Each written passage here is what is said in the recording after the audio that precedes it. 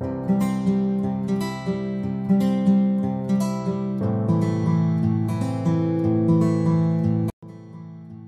your opponent is of choleric temper, seek to irritate him.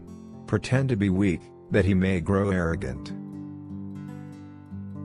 Attack is the secret of defense. Defense is the planning of an attack.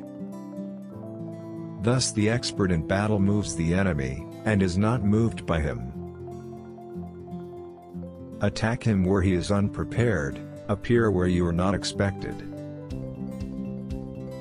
When one treats people with benevolence, justice, and righteousness, and reposes confidence in them, the army will be united in mind and all will be happy to serve their leaders.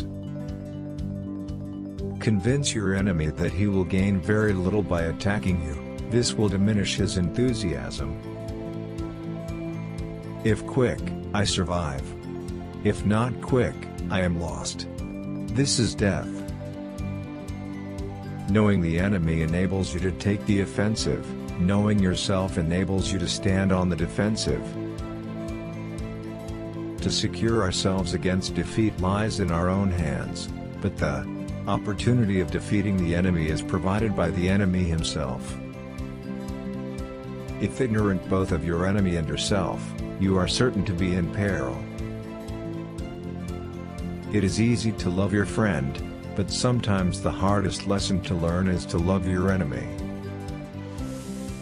The general who advances without coveting fame and retreats without fearing disgrace, whose only thought is to protect his country and do good service for his sovereign, is the jewel of the kingdom.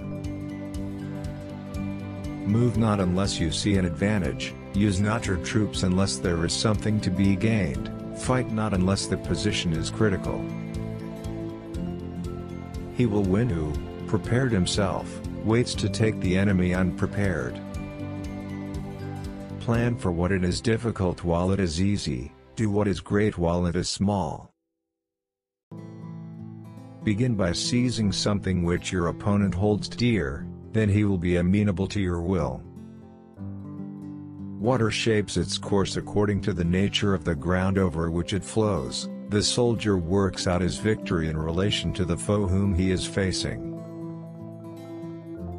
Disorder came from order, fear came from courage, weakness came from strength. Thank you for watching.